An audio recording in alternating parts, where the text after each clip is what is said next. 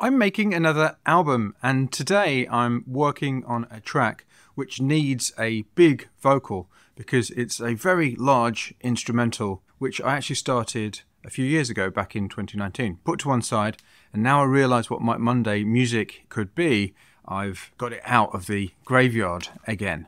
Trouble is, I'm a much better instrumental musician than I am a singer-songwriter, simply because I've been doing it for years. There is a part of me which is wondering whether I can pull it off. One of the things I've noticed about many of the bigger artists that I've coached is that they tend to be wildly optimistic about what they can do.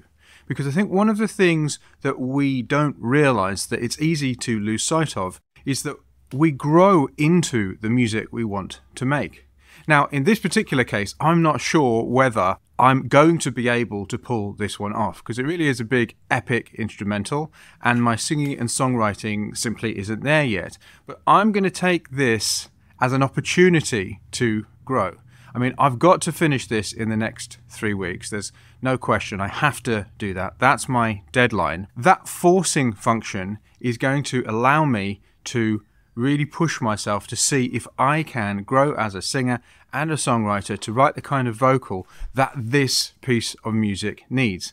Yes, it does take an element of being wildly optimistic, unrealistic, and believing something that I don't feel is possible right now. But by doing this, by believing, by being wildly optimistic, that forcing function of the deadline is going to mean, even if I don't pull the vocal off in this track, that I get much further than I would have done by being more realistic about what I can achieve. Now, in a past life, I may well have taken a different approach. I may well have lowered the bar and simply gone with an instrumental in this particular situation. But I'm going to use the deadline in 3 weeks and this piece of music as an opportunity to grow.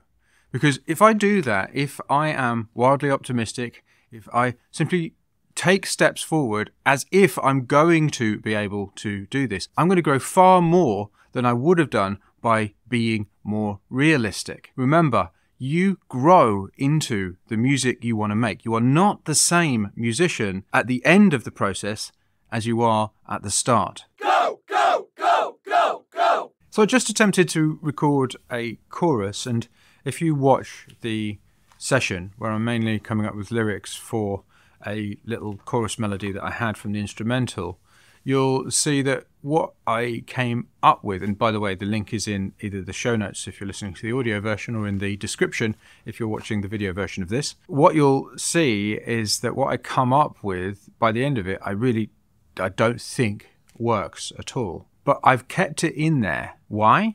Because in order to know how to solve the problem, you need to know what not to do. So actually, if I was to delete the thing that at this point I don't like, well, number one, I might be wrong about what I don't like. Aside from that, if I'm not wrong about what I don't like, about what I've just done, actually having it in there and dealing with that feeling of that, oh God, it sounds terrible, gives me more information about what to do next. And going back to what I was saying about belief and faith, this session has given me no greater belief or faith that I am going to be able to write a vocal which works over the top of this track.